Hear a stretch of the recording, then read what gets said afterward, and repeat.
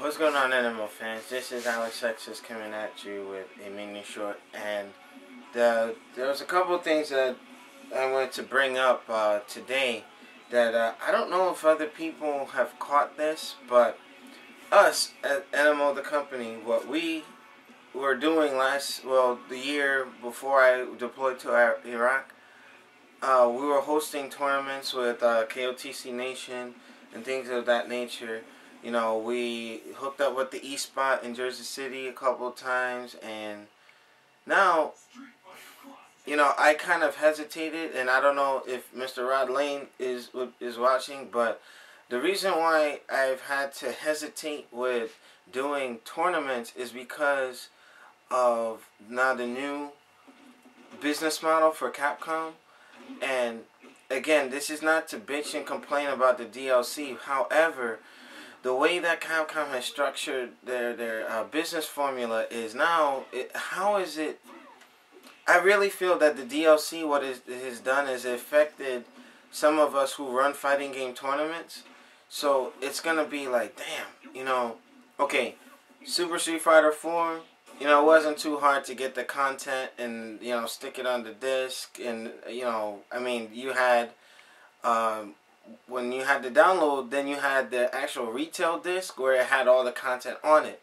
And, you know, if you wanted to run a tournament and you didn't want to have to go and download and have things linked to Xbox Live profiles, things like that, you'd just get that. Or just download the full game with everything in it and no problem. Considering that Street Fighter X Tekken will not have this, is supposed to be the only retail version you're going to get.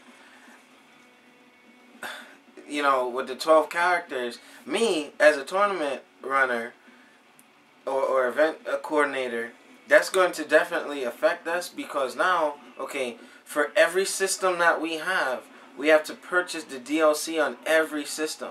I wonder how this is going to affect Evo next year when the 12 characters are available for play. Like, man, that's a lot of consoles to purchase that DLC for. Whether it's PSN or Xbox Live.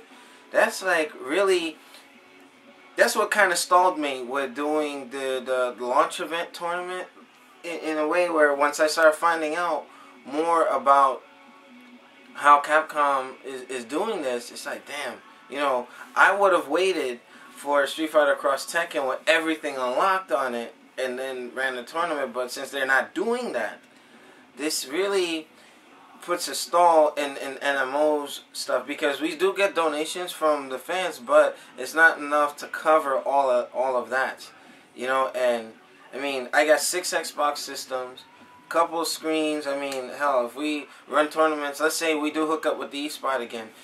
If you remember in Season 2, you see how many Xboxes they have in that facility, and you have to buy DLC for all those consoles. I mean, that's a tough one, a hard bullet to bite.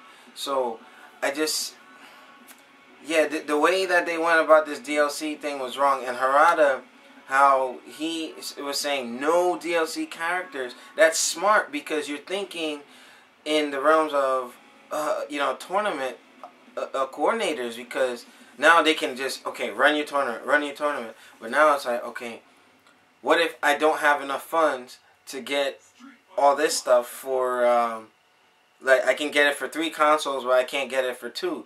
Then all you've done is pretty much cut your workload in half, where, you know, you got 3 consoles and 2 of them don't have the 12 characters. I really think they really fucked up on this one. I mean, it's just, now it gets complicated to run events. And how are you going to say, hey, you know what, we're running Street Fighter X Tekken tournament. Well, do you have the 12 characters? No, but we have the stock 45. Yeah. No, it's not going to work like that. People won't come to events. They're going to pretty much screw small companies like us up. So it's just, man, I really didn't catch this until, you know, I was kind of doing some reading. I'm like, wait a minute. I was planning to do a tournament with Nelson Rios, Fighting Game League, and I said, damn, man, this is really gonna change things a little bit. So, I mean, let me know what you guys think about that. You other coordinators of tournaments, let me know how this is going to affect you guys. Since there's no arcade version of the game, no fully unlocked content of that game like Super Street Fighter 4 Arcade Edition full disc release. I mean, this is really going to be an issue, but let me know what you think. But shifting gears, on Event Hubs, I was looking at a couple of things where, you know, the patch coming out this week where Kazuya's Restand Infinite is going to be removed.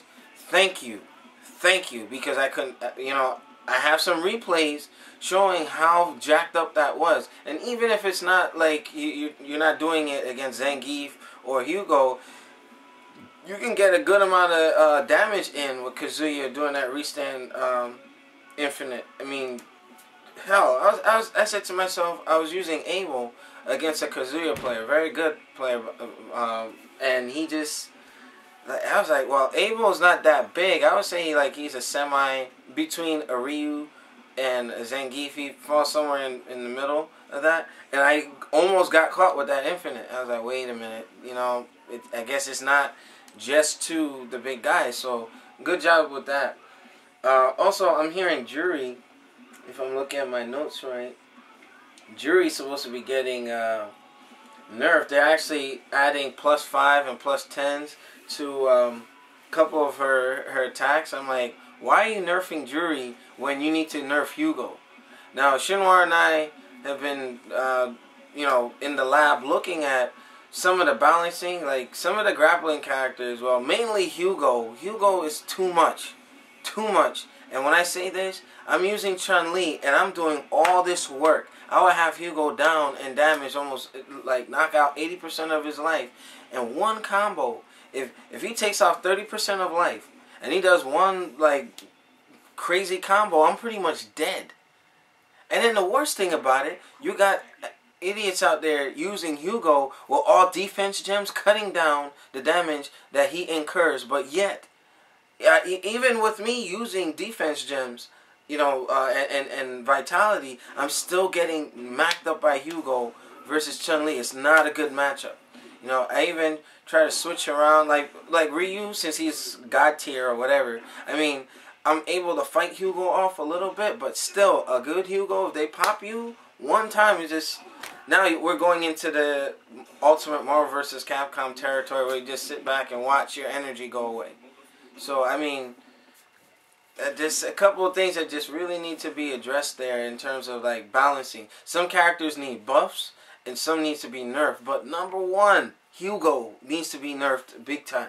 I mean, there's just no way where you're going to give him armor off of his charge in, and, you know, in Street Fighter 4, and I know it's a different game, but if you're going to have armor or absorbing a hit, there has to be some countermeasure for that, where, you know, you have something like an armor break, certain moves with those properties, because it just makes Hugo overpowered. Now, imagine if Hugo was put in Street Fighter 4 and he comes in with that clothesline and somebody had armor break like Makoto and Dudley and pretty much the whole cast, but it would make a very different fight, because now you'll be a little more cautious as to how you use that clothesline with Hugo. But let me know what you guys think. This is just an impromptu thing, but my main focus was to discuss how this whole thing is going to, the DLC, how that is going to affect us coordinators. So let me know what you guys think. This is Alex Alexis. I'll hit you up on the next NMO Mugen Arcade Show.